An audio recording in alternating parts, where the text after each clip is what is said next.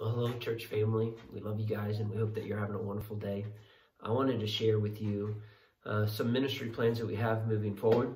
We spent the last week with the pastors, and with the deacons, and with the stewardship team, and with the staff, just praying about how can we minister during this difficult time. We realize that there are many people in our community that have been affected, some of those by the sickness, but many of those will be affected economically. They'll go under financial difficult times, and so this is a great time for us as a church to rise up and help those in need. I've had several church members contact me and say, how can we help somebody that's in need? Do you know anyone? So what we wanted to do is to set aside a new ministry that we're going to call Hope for the Hurting. Our goal with it is for those people who are struggling, that are in need, that we could help them. And so what we want to do is for the next 2 weeks, we're going to set aside all the funds that come in through your faithful giving. We're going to put those in the mission fund, and we're going to do a couple things with them. One is we're going to continue to support the missionaries that have been sent out. They still have great needs and are striving to minister during this time. And then the second thing is we want to start this ministry, Hope for the Hurting. Our goal with it is to purchase grocery gift cards, $100 gift cards from local grocery stores. And then when we find out a family that's in need, we want to streamline that benevolence ministry, that as soon as we find out about a family in need, you can contact the church office.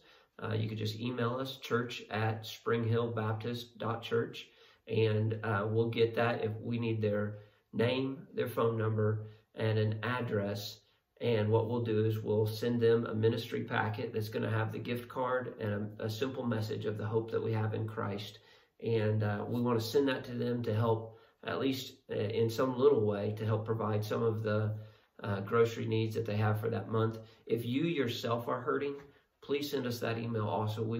Our goal is to minister well during this time. We know one day Christ is coming back. He's going to measure each man according to the faithfulness of his works.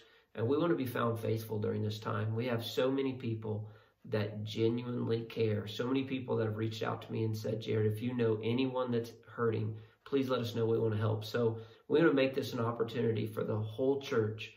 And so again, for the next 2 weeks, from today, March 30th, until April 12th, 100% of what's given is going to go to the mission fund. We're going to use that to start the ministry called Hope for the Hurting. And so as you find out about people who are in need, and as you're praying for them and you feel like the Lord's laying it on your heart, we would love to help everyone. We know we won't be able to help everyone that's in need. But as you pray for them and the Lord lays it on your heart and you say, man, I want to reach out to this family, we want to provide that opportunity. So again, name, phone number, address. And if you'll send that to the church office, and if that's you, then please let us know. We'll get that ministry packet to them. And also, if you're in need of just having food delivered to you, if you'd say, man, I can pay for the food, I just need someone to bring it, we want to provide that service also. So again, email the church, and we want to take this as an opportunity to serve well during this time. Church, we love you, and we thank you for your desire to make the name of Jesus famous. Let me say a word of prayer for us, and a prayer for this ministry, that God would bless it and use it for his glory. Father, I thank you that you're at work, even in the midst of difficulty.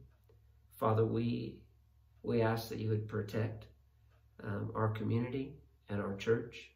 Father, for those that have been impacted and will be impacted, Father, may they seek you, and Father, would you continue to provide for them.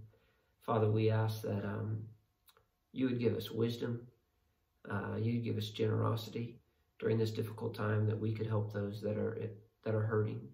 And Father, those who are hurting, that may even hear this message, Father, would you allow them to speak up and to let us know about their need? And Father, would you empower us and encourage us to minister to them and to minister well.